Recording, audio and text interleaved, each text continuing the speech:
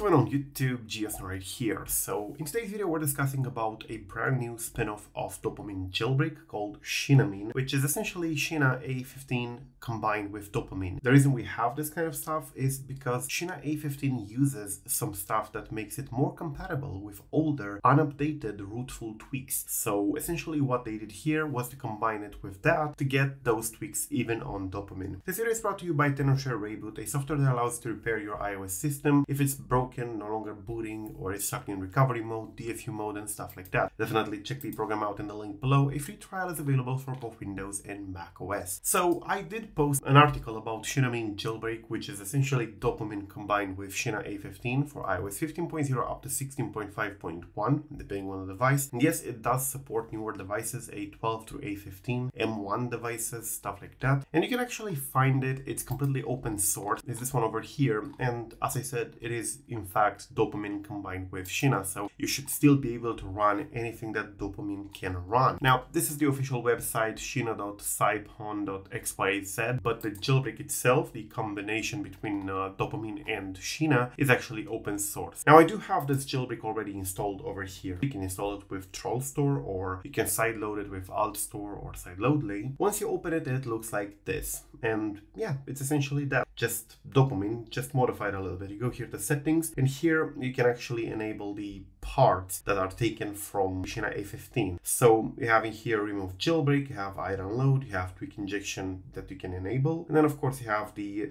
theme. If you want to make it look like normal Dopamine, you can still do that, and it will look like normal Dopamine. Now, what this does, essentially, how this works, is by copying the symbolic links from Xinam1ne jailbreak. That's what's different on that jailbreak that makes it work with Rootful tweaks. And because of those symbolic links, older tweaks, Rootful tweaks that have not been updated for rootless format may work with your jailbreak if you have those symbolic links. And not all of them work, of course, but many of them do. So that's why Xinam1ne exists, in order to bring those symbolic links to Dopamine and bring more support for older, not updated tweaks. So if you have tweaks that are not updated for the rootless format, but you would definitely want to use them, this should allow you to essentially do just that. So yeah, that's basically it. Definitely check it out. It does support the same iOS versions that Dopamine supports, and it's completely open source. If you do not trust the website, or you do not trust the pre-compiled IPA, you can go ahead and just compile it from source code in here. I have a full guide on how to use this and the compatible devices and stuff like that here on my website, so definitely check it out in the link below. Thank you for watching. I am Xinam1ne. Till the next time, peace out.